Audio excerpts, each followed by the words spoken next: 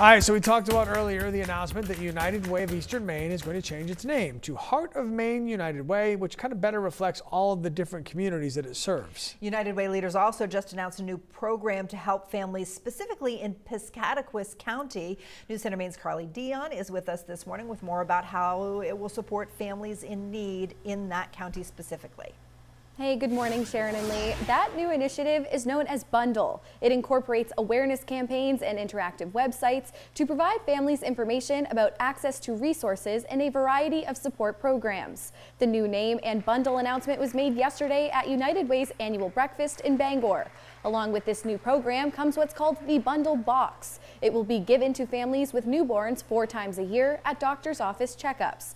President and CEO Shira Patterson says the boxes include toys, books, informational packets, and even a gift for the parent or caregiver. They will be at their well child visits. So when you bring your child to the doctor, you'll receive those boxes. So as long as you're going to a doctor that's participating in Piscataquis County, you'll be able to get those for the first year of the baby's life.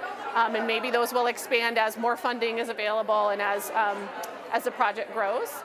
Patterson says for now, these will only be offered to families in Piscataquis County, but they hope to be able to expand it in the future with more funding. The bundle boxes will be handed out at doctors' offices starting this fall. Carly Dion, News Center, Maine.